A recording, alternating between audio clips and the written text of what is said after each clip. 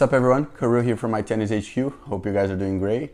And today we have another racket comparison for you guys. I've tested the EZONE 98, the VCORE 98, and the VCORE Pro 97 HD.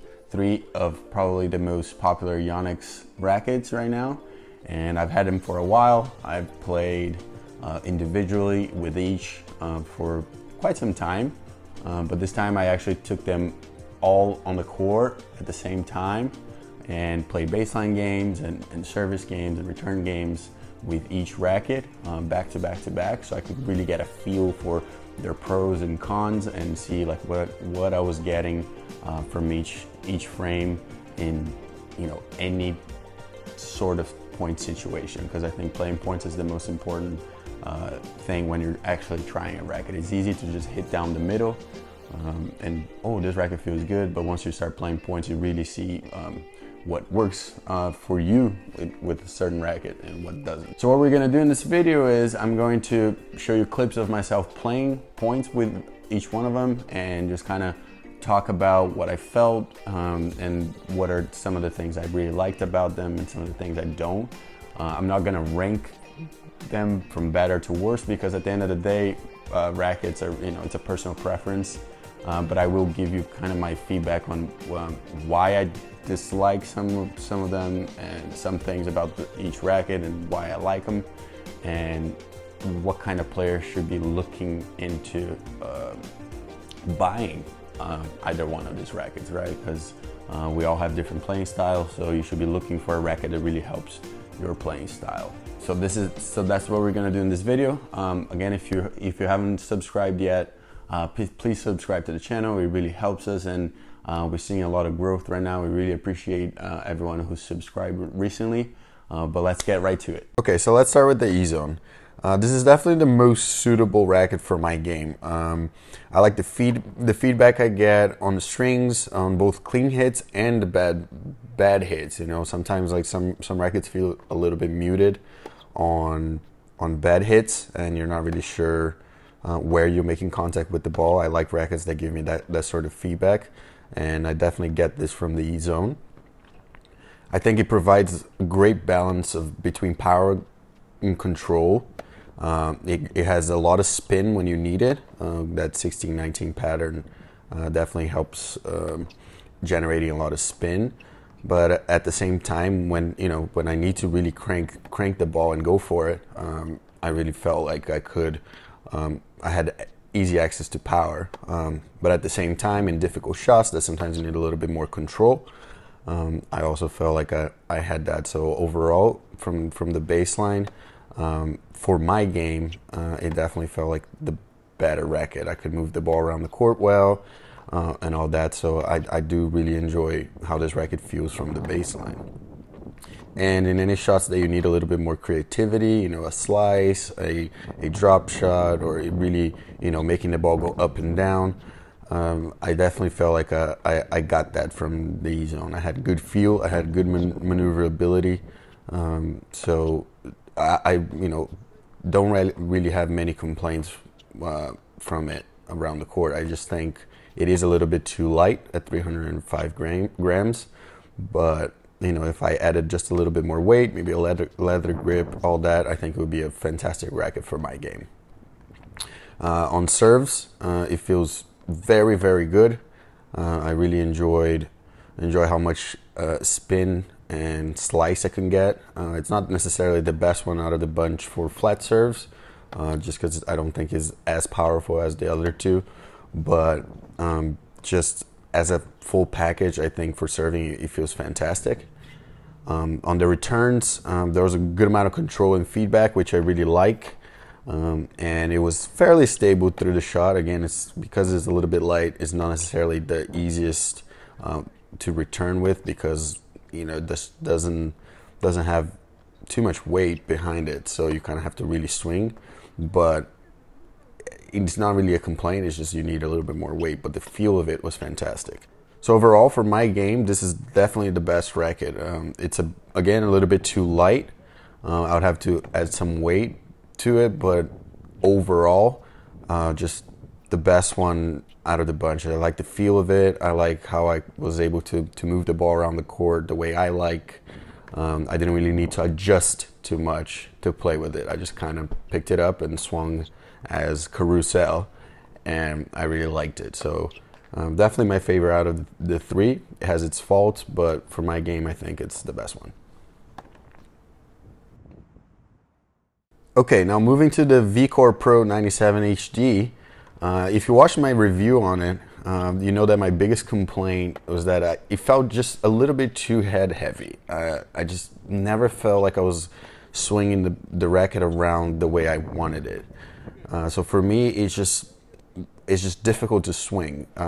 Again, it's just kind of my game style. I think someone that has a little bit more racket head speed will like it a bit better, but just the way I play it just doesn't feel right. If you watch the points here, you see that a lot of my balls are just going down the middle. And it's not because I was aiming there. It was because I was consistently making late contacts with the ball, and that's just unusual for me. I'm a clean hitter. I like hitting. Contact is something that I think about a lot, and I just struggle a bit with the VCORE Pro 97 HD just because, again, that the little bit of extra weight in the head just it makes it difficult for me to swing the racket the way I want it. That being said, I really love the feel of the racket when I do make good contacts. I mean, the extra weight gives me so much more plow through. I can tell my ball is just so heavy going to the other side. It has much more weight behind it than with the other two rackets. So from the baseline, I just have mixed feelings about it because I really like it when I make good contact with it, and it just comes off the racket so nice. But I just don't make good contact often enough. I just miss-hit too much. I always feel like I'm a bit late. Again, if I played with it for a long time, if it became my main racket, I think I would adjust to that weight. But I don't know if I would be able to make the switch because I just often find myself hitting the ball a little bit late, and it's just not what I'm used to it from a racket. An upside to this racket, a big upside to this racket is how good it is for serving. It's by far the best one of the bunch. It's precise, it's powerful, it's easy to serve with. It just, for some reason, I just feel like I can crank the ball without making too much effort. So I love it for serving. Overall, I really want to love this racket because it's so good in many ways. It just does not suit my game that well. But I do think a lot of people would like it. So if you're a strong person and you want a racket that, it's kind of like a good mix between a player's racket and, a modern racket that still helps you and it's not too hard on your arm, this is a fantastic option. And finally, the VCORE 98. I can tell that this is a great racket for a lot of people, but for me, carousel is just not right. It just does not fit my game. I'm a driver of the ball, and I need to feel like the racket is pocketing the ball on the strings for control. But the VCORE just does the opposite for me. It feels very trampoline-y. The ball really just flies off the strings. I don't have a long contact, so I just struggle keeping the ball on the court. I missed long a lot. If you watch this point here, you see how many forehands I missed long, and I just can't get any control with it, and that messes up with my game, with my rhythm, and just with my head, because I never know if the ball is going to go in or not. So I end up like slowing down my swings to keep the ball in, and that's the worst thing anyone can do. Slower racket head speed means even less control. So for me, it's really hard to play with. That's not to say that this is a bad racket though. I can see it being a phenomenal racket for someone with a lot of racket head speed that generates a lot of topspin, that has that shape, that parabol shape up and down that creates that parabol shape more than I do. I do hit a little bit more through the court. So for that, and again, I tested this racket only focusing on hitting with a lot of topspin, and I really enjoyed for that. It's just I don't play like that, especially during match play. So to play the way I play with it, it's very complicated. This is a very popular racket. And I think it's probably one of the best-selling Yonex rackets in the last 5 years since it's been out. But for me, it's just not the right choice. That's not to say again that this is a bad racket, because rackets is just, it's all about feel. But I just would not be able to play with it.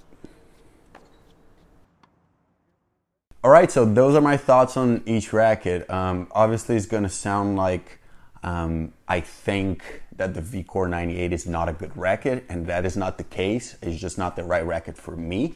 I think the three rackets have great pros and cons. Starting with the EZONE, great maneuverability, good feel, good feedback from the racket. Great for any few shots.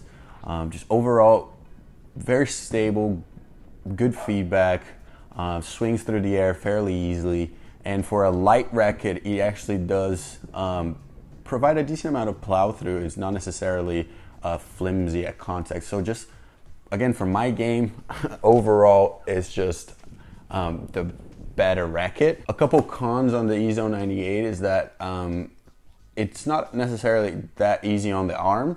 I've read some things about people that have gotten maybe tennis elbow with it.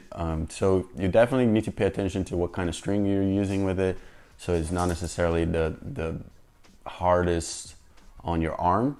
But besides that, I couldn't really fault the racket in any way. Obviously, I would need to play much longer to see if there would be any effects on my arm, but it's something to think about. The VCORE Pro 97 HD, again, is a racket that I really want to like, but it just doesn't suit my game as well. I love the plow through of it, from pros and cons. Love the plow through. I love how it feels when you really connect with the ball and when you hit it in front of you. I like the shape of the ball, the way it comes off the racket for my game. Like, it's nice and through the court. It's not necessarily too up and down. But at the same time, being an 1820 racket, it still gives me a good amount of spin. So it is a good racket that way. But on the con side, for me, just not as easy to swing through the air. I always felt like I was making late contacts. And if you know me as a player, you know I like to move the ball around on the court. I don't necessarily play your typical cross down the line. I like having having a lot of moving the ball a lot on the court. And with that racket being so head heavy, I just always felt like I just couldn't necessarily go for the shots I wanted to go when I saw the openings. Great for serving, fantastic for serving. I've said this before on the review. And just overall, a great racket that is just not for me. I recommend it to anyone that it can swing, can handle the swing weight, and can likes plow through. So I think it's a fantastic racket. Just not the kind of racket that I would play with. That's for sure. And finally, the EZONE 98, which is the racket that I probably complained the most about in this video. And again, it's not to say it is a bad racket, it's just not good for me. I just feel like the ball launches from the strings way too easily. It gives me no control. Again, I'm a guy that chests the ball a little bit more. I don't accelerate through it with my hands or my biceps. But I really do think it's a great racket for players who like generating topspin, and for players that need a little more pop from their rackets. I'm a guy that I'm strong enough to create my own pace, so I need control, and I need a modern racket that can give me that sort of feeling that where I'm pocketing the ball and the strings a little bit longer, not necessarily just slingshotting out. So those are probably my it's just a playing style issue that I have with the 98, with the VCORE 98. It's not because it is a bad racket. It's a really popular racket. A lot of people love it. So I think if you're a beginner to intermediate player and you're looking for something that is going to help you add a little more pace on your serve, a little more pop on your ground strokes, I think that is actually the better option out of the three. So again, all these three rackets have the great pros and cons. It's up to you to know what you need from a racket. Because again, like obviously I know what I need from a racket. That's why I'm giving you this feedback. So if you know you need a little more plow through, maybe go with the 97 HD. If you want a more like kind of complete package, I think the EZONE 98 is probably the best out of the bunch, in a sense of it gives you power, but it does give you control, good feedback, but not necessarily, you know, terrible on the arm, I don't think. And the VCORE definitely, the VCORE 98 definitely the racket for someone who wants a little more pop, that needs maybe a little more top spin. And I think if you know who you are as a player, I think this is a good selection of rackets that Yonex has right now. And you can find a racket that suits your game in their lineup. So this is it for this video. Hope you guys enjoyed it. I'm having a ton of fun testing all these rackets, even though I kind of always go back to my old faithful speed, but really having a good time. I hope you guys enjoyed this video. If you did, please give it a thumbs up. It really helps the channel. And if you're not subscribed yet, please subscribe. Visit mytennishq.com and subscribe and follow us on social media at mytennishq on Instagram and at mytennishq_ on Twitter.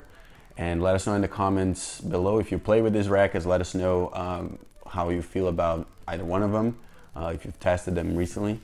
And we'll be sure to check that out. And I'll see you guys on the next one.